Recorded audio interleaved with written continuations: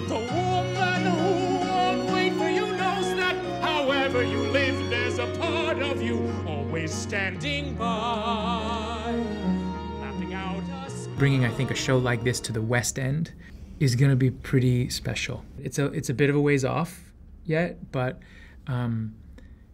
we're already preparing, with a lot of it already under our belts. We're just deepening it and deepening and deepening it. So we're really excited.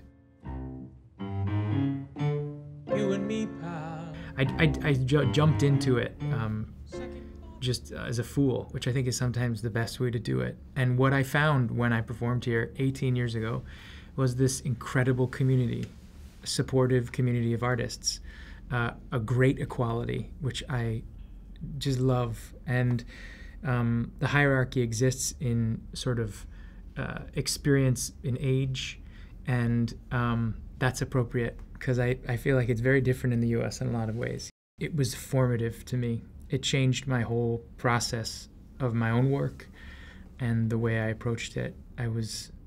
Thank God I was so naive. Sorry it took taking me 18 years to get back here. But if anybody could. This is one of the greatest shows ever written in the canon of the musical theater. And wow. It is. True. It's true. It is. Yeah. And you come to the stage terrified and also exhilarated because you get to work on the most exquisite material ever written. And every time we open the book, we find something new. We hear something new. We see something new. So this is such an opportunity for us to take a step deeper into the water. Until they distance and die. I just feel like they're the best listeners.